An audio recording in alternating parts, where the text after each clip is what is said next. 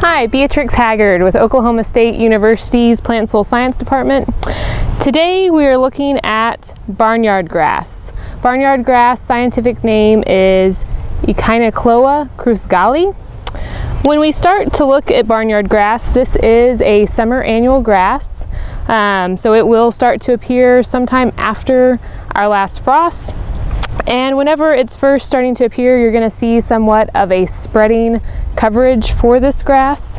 And because of that, whenever we start to look at these lower stems, they sometimes have a somewhat flattened appearance at the base.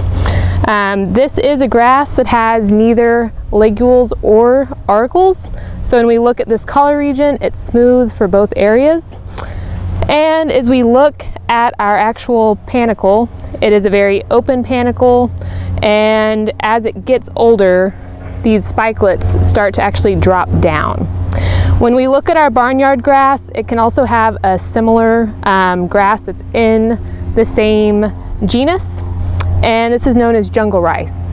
If we look at the difference of our leaves between barnyard grass and jungle rice, our jungle rice actually has purple stripes, sometimes going up that leaf. When we look at the seeds of our barnyard grass, it can either be awned or awnless.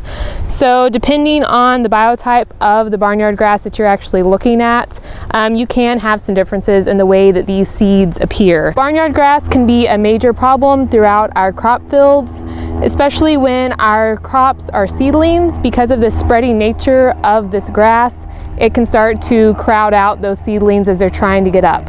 So especially if you're dealing with soybeans or cotton, try to manage this early on before it starts to spread and take out those seedlings.